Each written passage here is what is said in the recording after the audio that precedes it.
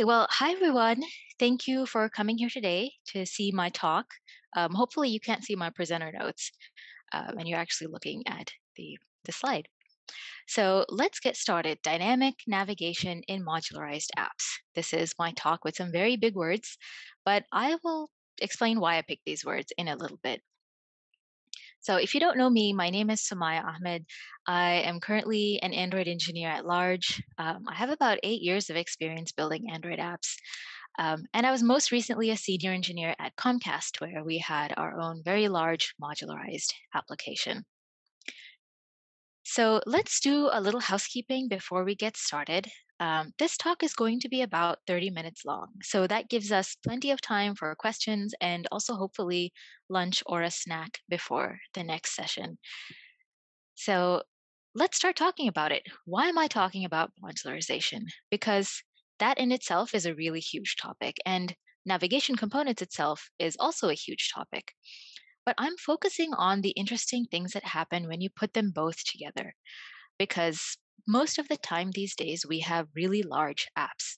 So chances are if you're a working Android professional these days, your application has got, hundreds of thousands of users, if not millions. And at that point, you are looking at multiple feature sets. You are probably servicing different kinds of users, and each of these users has their own experiences and their own navigation flows. You've got multiple features. At that point, a monolithic code base doesn't really cut it, and you have to modularize. And a lot of apps, a lot of companies have been through this process, and it's become kind of a standard in Android these days. So the question arises, how do you use navigation components when your architecture looks like this? This is something that we went through at Comcast, and I'm guessing it's very common because modularization as a paradigm sort of came about before navigation components became a thing. So it's very likely that when you're getting started with navigation components, you already have some sort of modularized architecture, and you sort of have to adapt navigation components on top of this. So we'll talk about that.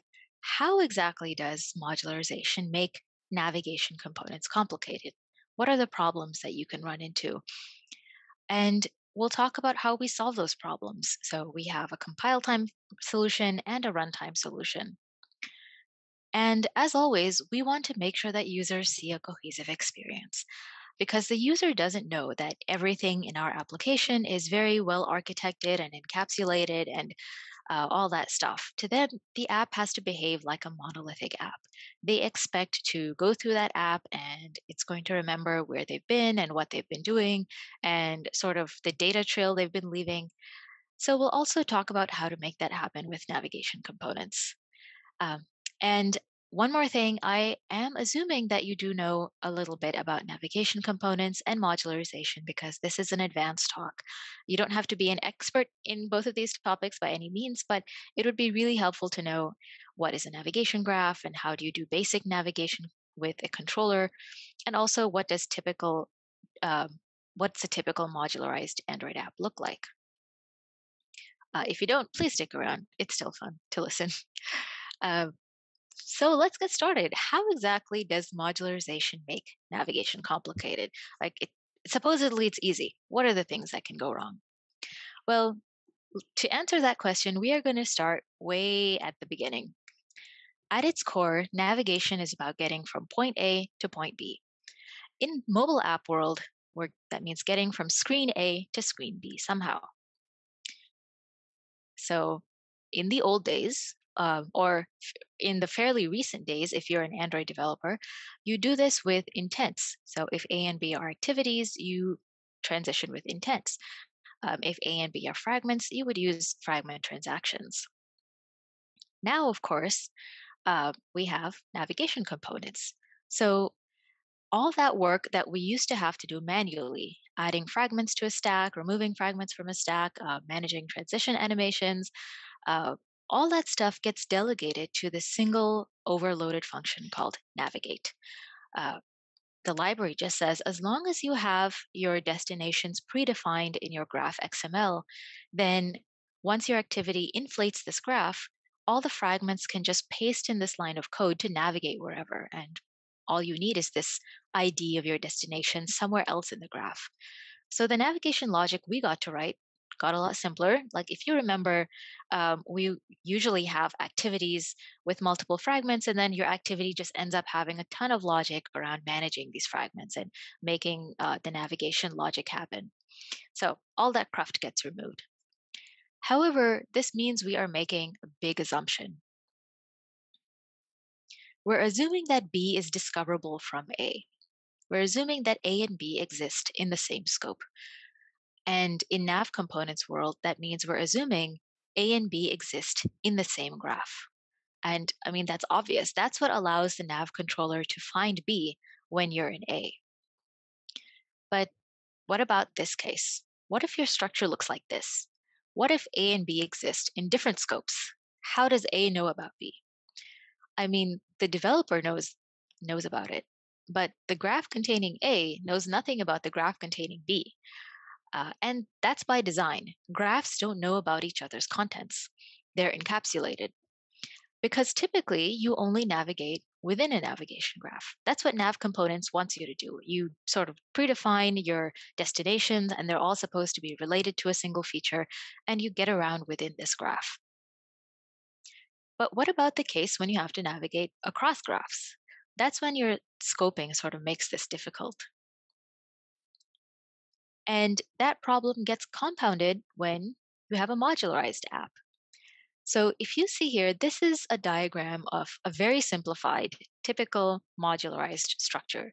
You have your host app layer, and this is sort of like your core functionality of your application. This is what gets launched when the user hits the app icon. So it probably handles authentication and your data persistence and all that stuff. And all of your feature sets are neatly encapsulated into either Gradle modules or internal libraries that are dependencies for the host app. By the way, in this talk, Gradle modules and internal libraries are really the same thing. They're just packaged code that you wrote that you sort of pulled into a separate package because you wanted that encapsulation and maintainability. And each of these libraries has its own activities with their own navigation graphs and their own logic, all that stuff. And this is your recommended architecture for modularization. But the problem is, none of these things know about each other's navigation graphs. So, how do you manage something like this when you want to get from the host app to a feature in library A and then from there to a feature in library B? How can we use the nav components library to get between these things that don't know about each other? And these are the problems that we encountered at Comcast. When we're using navigation components, the sort of built in scoping at the graph layer makes it difficult. And then you have the additional problem that sometimes you're navigating across libraries, and these internal libraries are in different code bases with no immediate access to each other's code. Well, if you're thinking, I mean, isn't it just a case of, launching another activity? So let's say you're in the host app with your host activity and you want to launch a feature activity. Can't you just do that the way we've always done? Can't we call start activity and let feature activity inflate, activate, inflate its own nav graph, let its navigation take over? Basically, we can just do a handoff. And that's typically what happens. But what if you can't do a handoff? What if instead of launching a feature and just letting that blindly take over, you want to get to a point within that feature's navigation graph? Let's say you want to get to fragment B and you don't know where it is in the flow. You don't know anything about the setup of the graph. You just know that there is a view in there that you want to reach. It's a specific view. You want fragment B. And you can't hit the start destination. You can't just let the graph take over because that's not the flow that you want. Say, for example, fragment A is some onboarding experience that doesn't apply to this user, or you just want a deep link. And that's why I call this type of navigation dynamic. You're not using graphs the way they're sort of meant to be used. You're not using your statically defined XML directly. You're putting together a navigation flow from one feature to another that's custom to the user's experience. And that brings us to the two types of problems that we had to deal with. So, first problem is navigating between libraries with known destinations. That's our fragment B case. And the second type of problem is navigating between libraries with unknown destinations. And that's where you really don't know where to go. And that's a little bit weirder of a use case. We'll talk about that one later. But let's tackle the first problem. How do we get from one graph to somewhere in another graph? We don't know anything about it, just that there is a view in there that we want. And this sounds like an impossible situation, but we are just talking about deep links. So, luckily for us, the Nav Components library allows us to create deep links. That's even across graphs. And that works even across, let's say, different code bases, which otherwise wouldn't know about each other's contents. So, what does this look like with Nav components? Let's go through this in code step by step. First thing is we'll look at the destination, your deep link. This is the fragment you want to get to via deep link. And in our example, that's called fragment B. It lives in the library. It belongs in the library's navigation graph, which is called library nav. And as you can see from the code here, this is all XML. This is your library nav XML, and we've declared fragment B as one of our destinations. And the solution is actually right there in front of you. We All we have to do is assign a deep link attribute to this destination. The same way that we would assign an action or an arguments attribute, we're going to assign it a deep link attribute that comes out of the box with nav components. And really the important field here is the app URI field. In this case, I've called it Sumayyah app / fragment B. It just has to be unique to that destination. And this tells the parent graph to keep track of this deep link, and it also makes it findable from outside of this parent graph. And that's really all we have to do on the destination side. We just make it deep linkable. So let's change our attention over to the source, the caller of this deep link, which in our example is sort of like your host application, your main code base. So it has to know about your library somehow. So we make sure there's a build time dependency there in our build Gradle file. And what we want to do is we want to call this deep link from somewhere in our source graph, which is main nav, let's say. So main nav has a bunch of fragments, and we're in main nav somewhere. Let's say we're in fragment A, and we want to get to fragment B. So can we just add fragment B as a destination directly within main nav? Well, we can't, because fragment B belongs to library nav, and library nav's contents are hidden from main nav. So, how do we actually put these destinations together? Well, what we can do, instead of adding fragment B directly as a destination within main nav, what we're going to do is we are going to put the entire destination graph inside main nav. And I'll talk about why this works in a minute. But as you can see here, this is exactly like nesting layouts where we can nest graphs. So we use the same include tag that we use with nested layouts, and we are referencing the library nav graph with its ID. So we've declared a deep link destination. We have made sure that there is a compile time dependency between these two code bases, and we have nested our destination graph inside our source graph. So really the last step that we need to do is actually do the navigation, like kick off the deep link with our code. And we normally do this by calling the navigate function with the ID of the fragment we want. So in this case, can we just call navigate with r.id.fragmentb? Well, again, no, we can't. Even though library nav is nested within main nav, encapsulation is still maintained. The main nav still has no idea about the contents of library nav, so it still doesn't know the exact ID of the fragment we want. Luckily for us, there is another way of getting around this. So instead of using IDs, we use a class called NavDeepLinkRequest. And it's very simple, very basic. As you can see here, it's accessible via a builder, and it's essentially just a wrapper around the URI. It's the same URI we defined earlier. And we pass our NavDeepLinkRequest the URI that we want, and that becomes the parameter for our navigate function. So this sort of gets you around the problem of navigating to certain points between graphs that don't know about each other. But really, how does this work? Because all we know is that we just nest these graphs, and somehow they're able to communicate via this URI. So the answer to that lies in how the function navigate works behind the scenes and what's really in the nav destination class. So we're going to do a very quick but deep dive into how nav components really works behind the scenes. And we'll see that it's not as strange as it seems. Remember that your nav graph is all of your destinations that you can get to. And the XML that we write gets turned into an object owned by the nav controller. The nav controller is just responsible for identifying the right destination and putting it onto and perhaps off the backstack. There's also a third component in the nav components library. It's called the nav host. We are not going to talk about it because it really doesn't matter for this talk. Every time the nav controller, basically the nav controller is going to have an instance of your nav graph. It's going to have an object representation of your XML that you wrote. And that NavGraph class is going to have an array of type NavDestination. And what is that exactly? That's just a one-to-one mapping of the destinations that we wrote in our XML, which could be fragments or activities or nested graphs, as we just saw. But basically at runtime, there's a class called NavInflator, and it will iterate through the XML.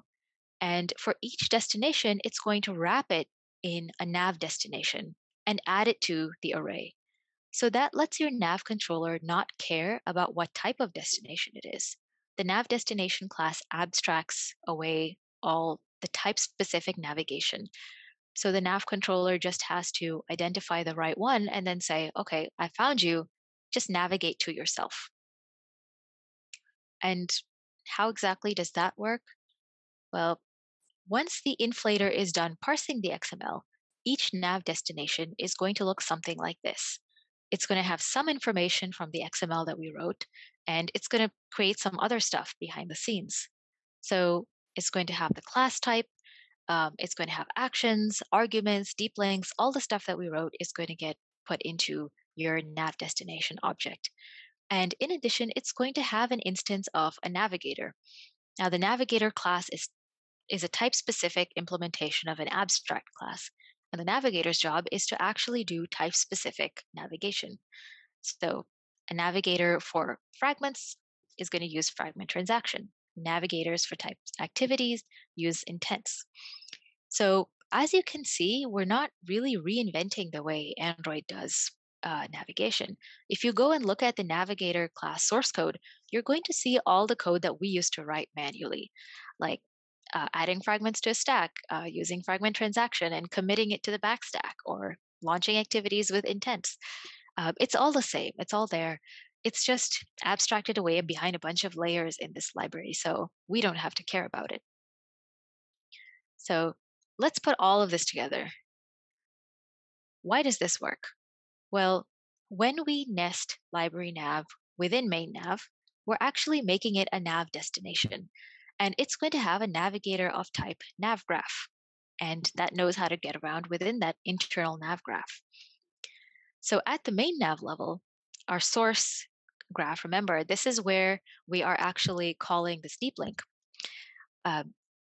When we say find navcontroller.navigate with a deep link request, it's going to go through 4 steps.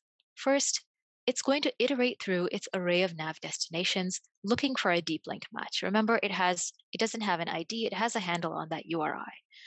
So once it gets to this nav destination, this particular nav destination knows about its own deep links. It's one of the properties of the NavGraph class. So it's going to throw up a match. So your parent nav controller says, great, we found the right one. I'm going to delegate navigation to you.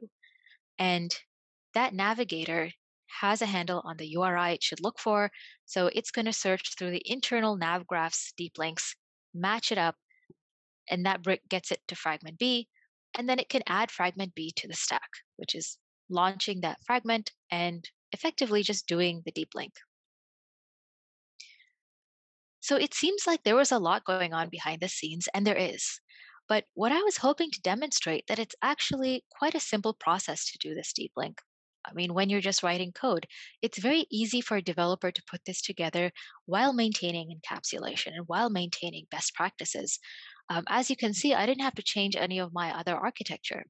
We can still use deep links to create navigation across libraries and across graphs. So, hooray, we've solved our first problem. That doesn't solve everything, though. Um, how do we make sure users always see a cohesive flow? And if you're wondering if that's even a problem, consider this case. This is something that we ran into. Imagine your stack looks like this. You have fragment A from the host app, and then fragment C from the host app, and then you have a deep linked fragment on top from another code base, let's say an internal library that you wrote. So fragment C doesn't know about fragment D until runtime.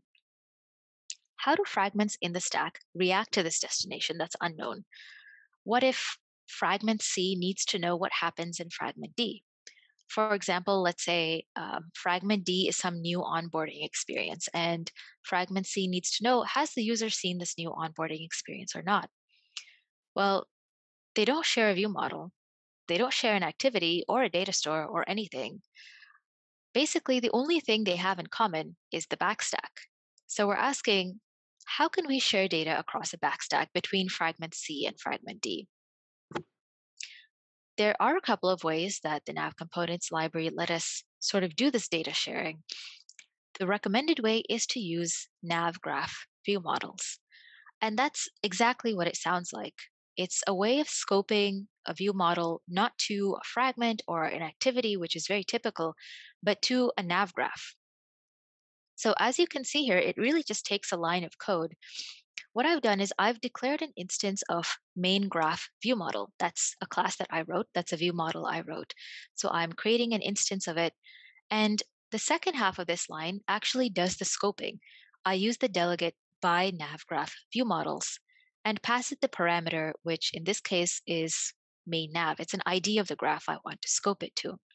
And this tells the library this instance of main graph view model is going to be alive as long as main nav is alive.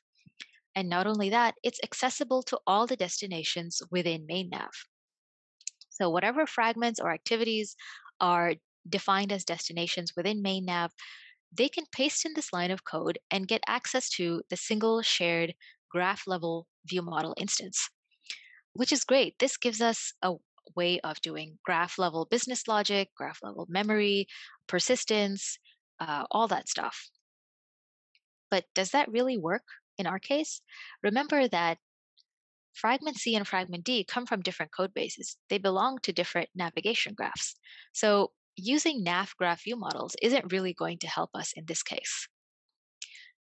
Luckily, we were able to find another workaround for this, and that's by using saved state handle. Now, if you're not familiar with saved state handle, it's a fancy saved instance state. It's part of the Android architecture components library, and that lets you get a handle on your saved instance state. In this case, it's a saved state handle through your view model. And it's what's really interesting is that the Nav components library gives you a saved state handle not through a view model or another lifecycle owner, but you get a saved state handle as part of your nav destination, which opens up a lot of possibilities. Let's take a look. Every time your nav controller adds something to the stack, it wraps it in another class called nav backstack entry. And the nav backstack entry is just giving your nav destination some extra stuff. So let's say your destination in this case is a fragment. This fragment is going to have access to a view model store, which we don't care about right now, but it will have access to a saved state handle as long as it's on the stack. So you can treat it like a saved instance state. You can read data, write data, persist very data, anything that you could put in a saved state handle, like primitives or parcelable objects. You have access to this data repository, and it's guaranteed to survive rotation and process death. Not only that, but the navigation controller class exposes functions to let you access other entries on the stack along with their properties, including their saved state handles. So putting this all together, let's see how it helps us with our problem. Again, our stack is fragment A and then fragment C. And fragment C needs to know, has the user seen a new onboarding experience? So it can ask it can ask its nav controller for the current backstack entry, which is itself, get its own saved state handle, and set some high level Boolean value to false. We'll call that value has seen new onboarding flow. So now let's say we perform our deep link, and fragment D is our new onboarding experience. Voila, the user has seen it. So fragment D can ask its nav controller to get the previous backstack entry, which is fragment C, get its saved state handle, and set that flag to true. And this works because even though fragment C and fragment D are referencing different nav controllers, they're still working on the same shared application backstack. Unless of course you open things in a new stack or a new task, but that's a complication we are not going to talk about today. So we have updated fragment C's value to let it know that the user has seen what you wanted to see. Now let's pop off this deep linked fragment from the stack.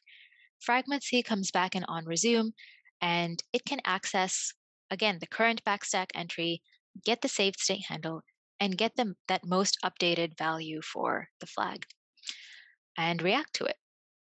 Again, this is what makes it dynamic.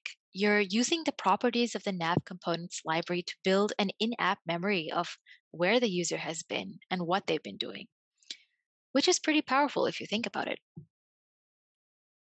And this is not a perfect solution. Um, what we found is that there's a lot of things that we're making assumptions about. We're assuming that everybody has agreed that we're going to save data in this format, and we're using this parameter name. It's very breakable. Imagine if a developer goes in and changes a parameter in one code base but forgets to update it in another code base. Or we change our navigation logic and now what you thought was your previous backstack entry is just another fragment entirely. So there's a lot of ways that you could mess things up and get runtime problems. And it's a little bit hacky, yes. But these situations arise when you have a particular set of constraints. And the use cases we're talking about right now do present these really unique, weird situations. And the library isn't fully capable of getting around that. So, yes, we can absolutely share data across the backstack between these things that belong to completely different navigation graphs. And you can totally make that happen, sort of like in a runtime level in app memory, which is not perfect, but it works. Phew. So we spent a lot of time talking about the first use case. But what if you don't know where to go until runtime? What if you're sort of traversing through your navigation flow, and you don't know where you're going next? And if you're thinking, how is this possible? We ran into this. It's possible to not know where you need to go until runtime. For example, let's say that your stack is again fragment A and then fragment C, and your next step is some view that belongs to an external library. So you don't have any control over that code base. You just know that at some point you are at runtime, you are going to get your next fragment via callback. And you're in a navigation graph and you have to sort of get to it. And somewhere between fragment C and fragment E, you have to figure out navigation. And you have to stay within this graph because you can't hand things off to this external library. You don't have control over it. Maybe your contract doesn't work that way. So how do we make this happen? We can't put it into our graph XML because we don't know what it is yet. But luckily for us, you can mutate your graph at runtime, even though it seems like you have to predefine everything in a static XML file. Graphs are mutable. And in this case, you can add NavDestinations at runtime. So let's see how this works in code. How would you code this up? Now let's assume that you're in fragment C and you want to get to you are responsible for launching that next view. And let's say this is your callback. Navigate to destination is your callback. And your library is passing you the next fragment. We'll call it destination fragment class. Hooray, you've got it. You've got your next fragment. But we can't just plop that into our code because we're in a nav graph and we're using nav controllers and they use nav destinations. So let's create one. You can actually ask the nav controller to get a particular navigator. In this case, it's a fragment navigator because we're working with fragments. And that exposes a function called create destination. All it needs is an ID and a label. And as you can see, we've just generated random ones here. And of course, the class that you got because it has to know what to inflate. Great, we've got a destination. Now let's make it navigable. And we can do that by just simply calling navcontroller.graph.addDestination with itself. So now that particular destination becomes findable and navigable from everywhere else within this graph. And that means pretty much the last step is to call navigate with that ID that we defined earlier. And how exactly does this work? Well, not knowing what's in fragment D doesn't really matter. We don't have any control over fragment D, but we don't care because what we really care about is navigating to it from within a graph environment. And to make that happen, we just need to create this sort of shell nav destination. And the nav destination just has to know, what do I host? So we can do that. We can make that happen. We create a destination, we pass it the class name and the ID, and we can insert it into the correct position within our graph. And again, this is really powerful. This makes our graphs dynamic. We are stitching together navigation logic on the fly, customized to our user experience. So even though we assume that navigation graphs have to be static, that you have to predefine all the destinations you can get to, you have to predefine all the paths that you can take, real life isn't always like that. In real life, you have to deal with unknowns, and modules and modularization creates a lot of unknowns. You have to deal with scoping. You have to deal with how much you can predetermine at compile time and how much you know at runtime. When we design things to be encapsulated and independent, the points where these interact create a lot of unknowns. But what I'm hoping that this talk helped understand is that navigation components is new and it's still evolving, but it's really powerful. It's completely possible to have a modularized architecture and easily use navigation components to deal with these unknowns. And not only that, we don't have to change our architecture to do it. We don't have to do a massive refactor. We don't have to change our logic at all. It's completely possible to use this really powerful tool with its own quirks and complexities. But we can still deal with compile time deep linking. We can still deal with unknowns at the runtime, and unknowns at compile time. So I hope you have as much fun as I did using this tool as I did talking about it. Thank you so much for sitting through this talk. Thank you to John and Victoria for an amazing conference. And I am just about ready for questions. We have plenty of time.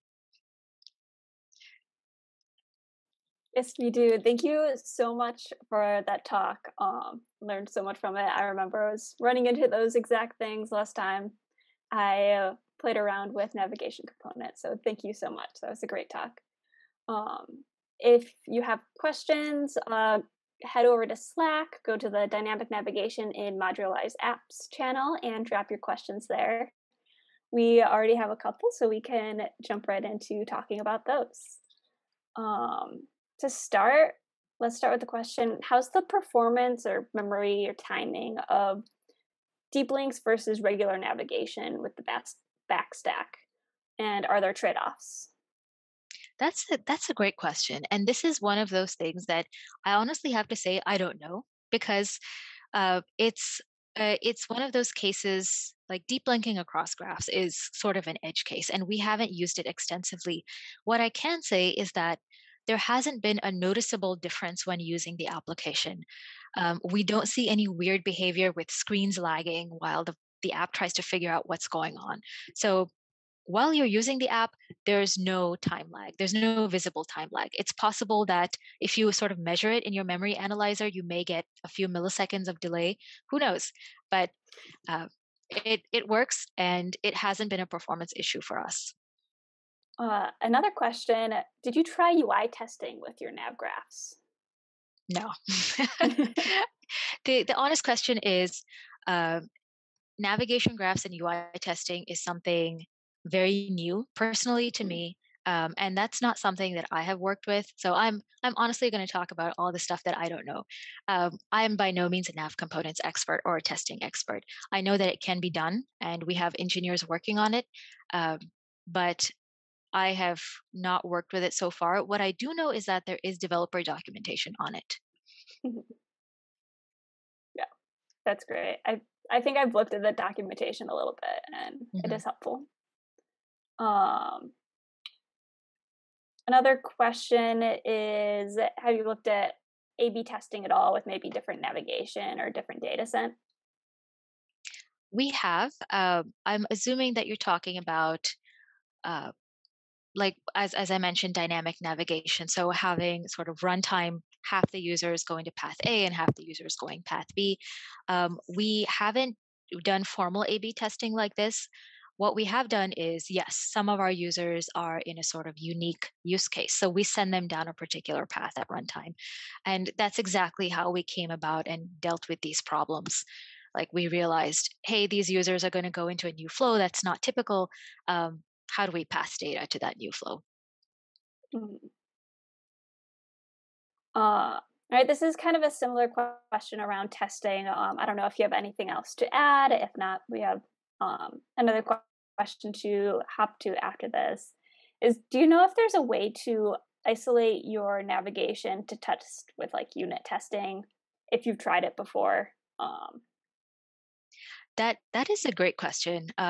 We haven't. I haven't done this personally.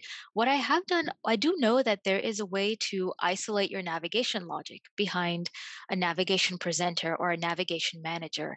Mhm, And this is just a class. So instead of having your navigation logic being handled by your fragment or your activity, which makes it much more difficult to test, you can actually pull out your navigation logic into a manager class and let that manager, it's become your sort of router basically. So if you've used MVI or Redux architecture, it's probably going to be a very familiar concept to you. You have something like a reducer, and this navigation manager becomes like a reducer class.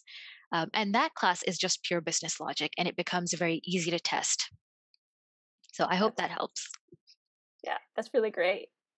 Um, all right, and then let's do one more question. This is one that Josh answered in Slack, but it'd be great to discuss it on video for anyone watching the recording. Um, can we use nav deep link requests simply without using include for layout nav in XML? The answer is yes. So you can use nav deep link request within navigation graphs, of course. So if you sort of like want to deep link to a particular subgraph or whatever you've defined in your XML, the nav deep link request class is there for whatever purpose you want it.